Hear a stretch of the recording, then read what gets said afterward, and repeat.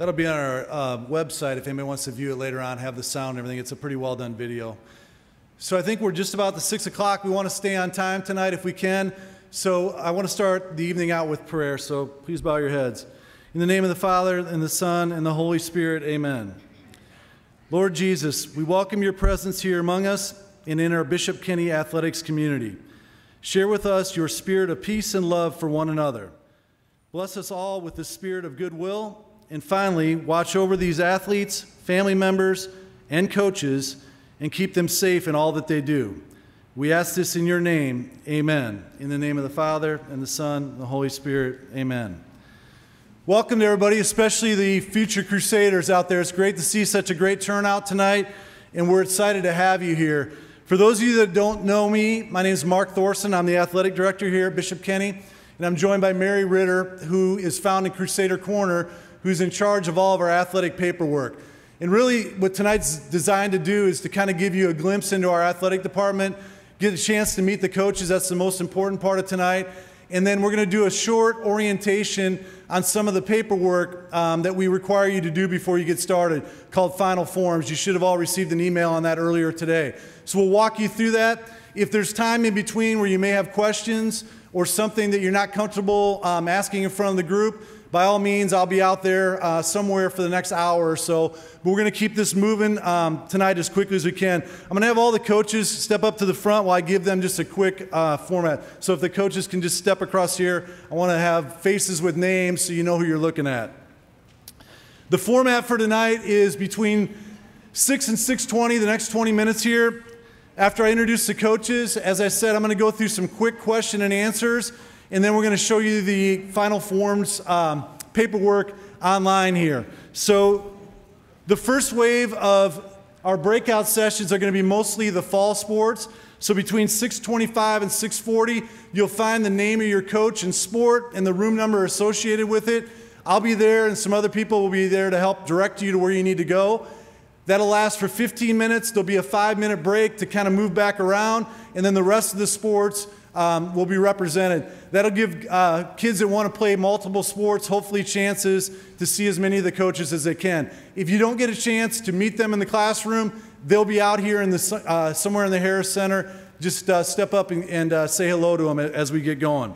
So what I want to do is just have the coaches step out. If I miss somebody that's not here, then we'll move on from there. First of all, our head girls cross country coach, Jackie Harden. Head football coach is Tim Kraus. Head volleyball is Suzanne Winkler. Head boys golf is James Ray. Head girls golf is Lynn Kirkpatrick.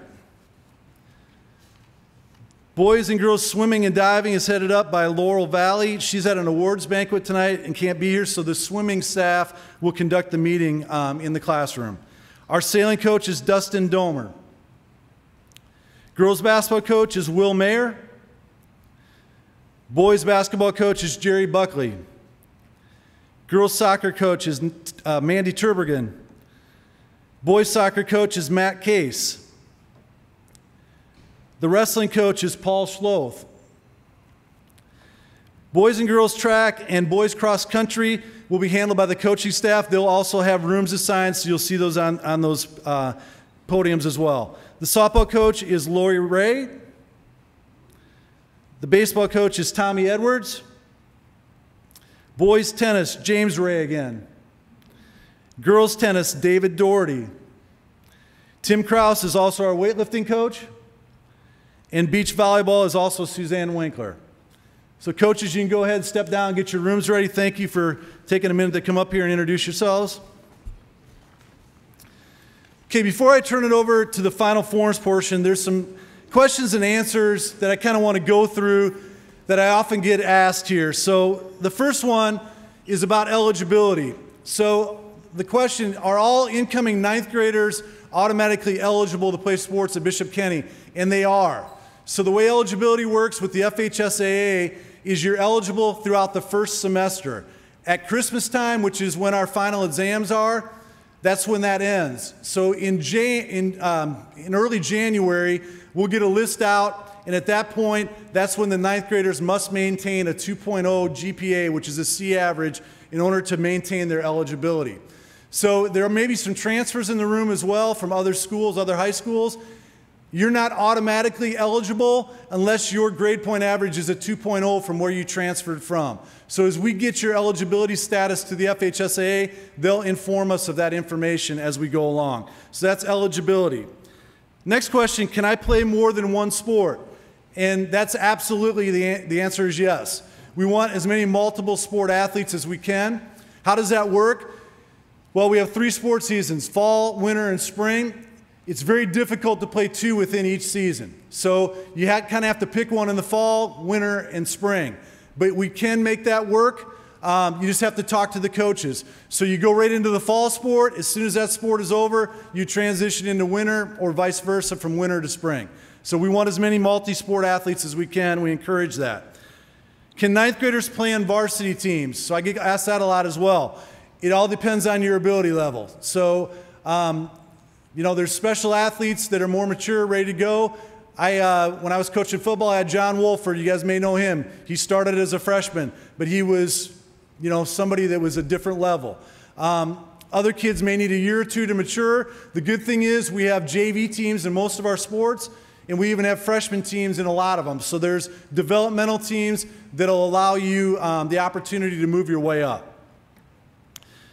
Our summer workout's mandatory. So one of the things you're going to go through in these meetings is, what's the summer workout schedule? What does that look like? Where do we meet? And how does it happen?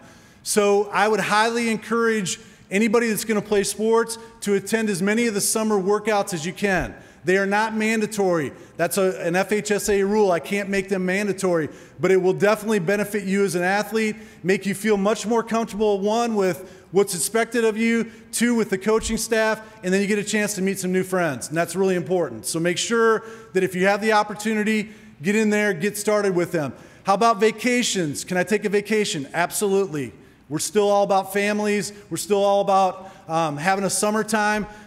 So if you are going on vacation, the coaches are really cooperative with working with you. You just need to communicate that. Don't just not show up. Okay, let them know I'm going to be here, but not this date, and this date, and they'll get you marked off.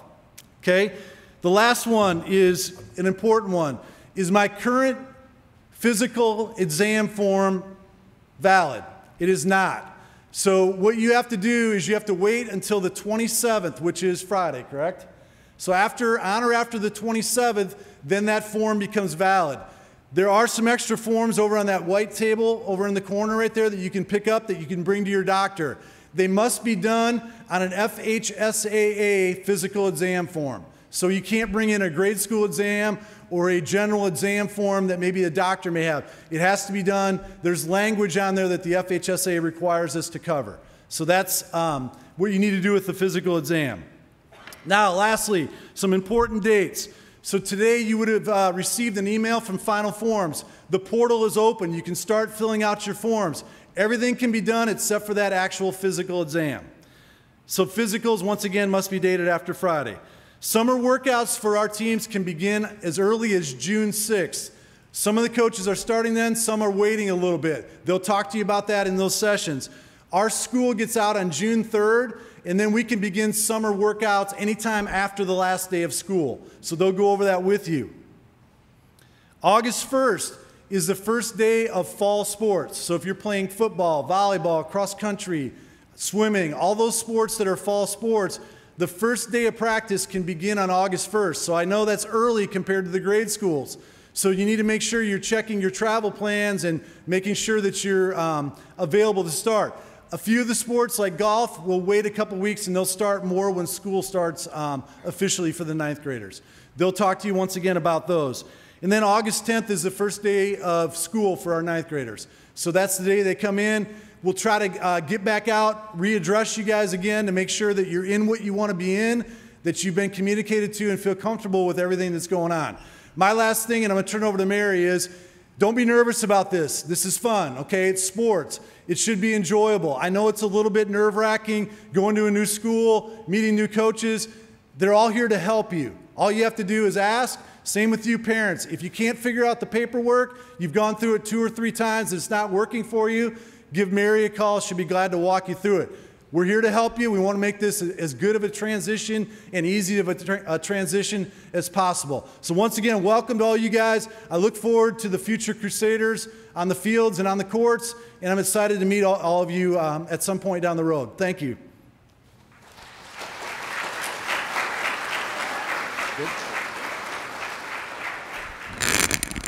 Okay. Hi, everyone. Like Mark said, I'm Mary Ritter, and I am in Crusader Corner. If you guys ever need to stop by whenever you come in, I'm right here in between the cafeteria and the front office. I'm just going to go over real quick a few little tips for filling out the online paperwork. I know it's not fun. You're not probably going to remember everything I say, and that's totally fine. Just give me a call or stop in, and I'm happy to help you. So like Mark said, you should have received an email from Final Forms today, and that you can access Final Forms through that link. The parents should have received the email. So you could access Final Forms through that link, or you could come to our Bishop Kenny website, and we can always access it through our athletics page, and then we'll go down to forms. You'll recognize most of this information on our forms page. It's basically everything that's been emailed out to you parents recently. So we're going to go right up here to click here to register for Final Forms.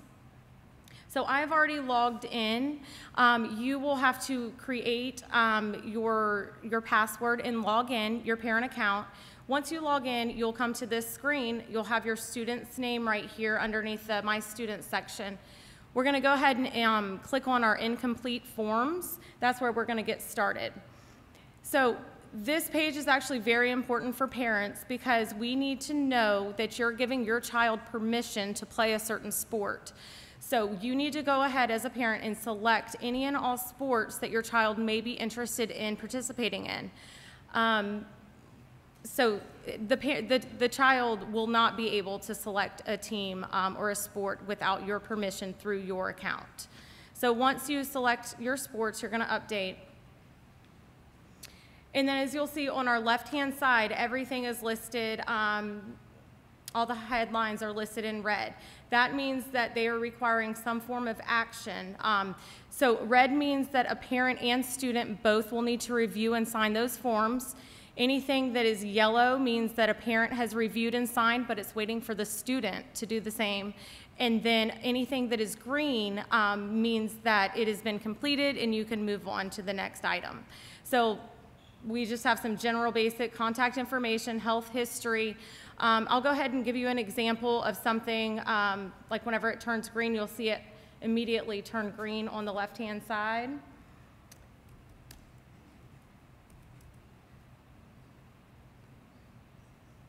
So our medications is done. We can move on to the next item. We'll give an example also of something that is going to require a student's signature as well as the parent's. So we'll go ahead and do a parent signature on here.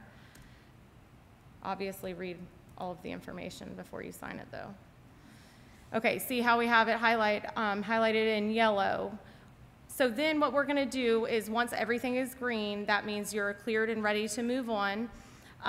We also have some items that will require a little bit more attention. It will be our mandatory courses for athletics.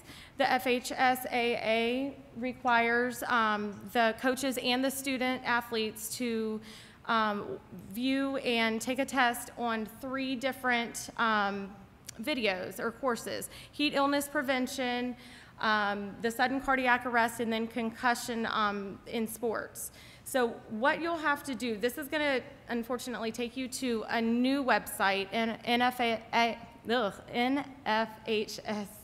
Learn, and you're going to register for an account here. Once you register for that account, you'll be able to watch the video and take the course. Make sure that whenever you're registering, though, you register with your child's name, because the child will need to not only view and take the course test, but also their name needs to be on the course certificate at the end. You'll want to make sure that you save that course certificate and the ID number, because the parent will then have to go back to our courses, and you'll have to enter in the certificate ID. Yeah. Students have to take the test. Yes, the students will be the ones that have to view and take the test for each of those FHSAA courses. Yes, the parents can view it, but we must have the child participating the whole time. And then just a couple other things. The sports physical, as Mark spoke about, we have the copies over there if you need to take one to your doctor. Make sure that they are taken on or after May 27th, and then you have to turn those in, physically hand the hard copy in to me in Crusader Corner. I'll make sure everything's notated and you're in the system. In addition to the sports physical, you'll also be required to take a concussion baseline test, and that is for our JOI trainers. That's just to kind of give us a baseline, something to start from if there was an injury that had occurred while you were playing. Let's see. So once everything is green on your left-hand side, you're good to go. I think that's about it, yeah. Yep, all right, thank you. Does anybody have a general question? I got time for one or two. Yes? Do the physicals need to be completed before the start of summer workouts? They cannot, all this stuff has to be completed or they cannot work out. So physical must be on file, all the paperwork completed, all the courses and exams completed before they can work out with any team. So you really have 2 weeks here until the 6th to get all this done. And students, athletes, those videos are 20 to 30 minutes each. The concussion baseline test is about 30 minutes. So you're talking about a couple of hours that are required, and this is required of all of our returning athletes too. It's FHSAA mandates by the state legislature. So it's stuff that we've got to follow pretty closely. As far as the concussion baseline test, the concussion baseline test now requires you to be pretty focused, and there's step-by-step directions on that and how to be done, how it needs to be done. But if it's not done correctly, or if multiple incorrect answers indicate that the test is not valid, you have to retake it again, and that happens quite often. So really pay attention. You don't want to do it twice. There's all kinds of different quizzical things that get you going on that thing. So really take your time, be in a quiet room, and focus so that you don't have to do it 2 times, okay? Mary would email you and let you know if for some reason your test is not valid. I have time for really one more question about Final Forms, and then I'll be there available. Anybody else have one? That makes sense to anybody? Okay, one more thing. Sorry, That's sorry, right. guys. Just to clarify, you will see a concussion video embedded in Final Forms. That has to be done, and then in a second additional concussion baseline test, which is required by JOI, that also has to be completed. So there will be 2 concussion forms that you'll be looking at. One's a video and one is an interactive type test. We will more than likely send those directions for the actual baseline, the one that they have to interact with, tomorrow or Wednesday. So we'll email that out to you guys so they can take it. They can take that at any time as well, okay? Last thing with Final Forms, and then we'll get on to the meetings with the coaches. Coach Buckley just gave me a good point. Like our internal email at Bishop Kenny is will spam some of this stuff that we get from Final Forms. So if you did not receive that email today, check your spam first and then call Mary Ritter tomorrow, okay, if you did not receive it. That way we're on top of it. We can check in with them and get it all taken care of. All right, now for the coaches portion. So when we walk out of here, once again, the bathrooms are through the back corridor past the stage. All of the different breakout classrooms, if you watch my hand signals here, the 500 classrooms are all to your left through the doors, straight through, as are the 400 classrooms. The Learning Commons, which is where football and boys basketball are through that stage. There's a sign down there which will take you down there as well. There is cookies and some refreshments on the tables. If you're not going to the first session, just hang out for 15 minutes and meet some new people, I guess. Then the second time around, you'll be included in those. So for this portion of it, once again, I want to help you if there's any questions, so see me afterwards. But go ahead and make your way to those classrooms. If you have a question where the rooms are at, the coaches will help you out. Thank you so much again for attending tonight's orientation.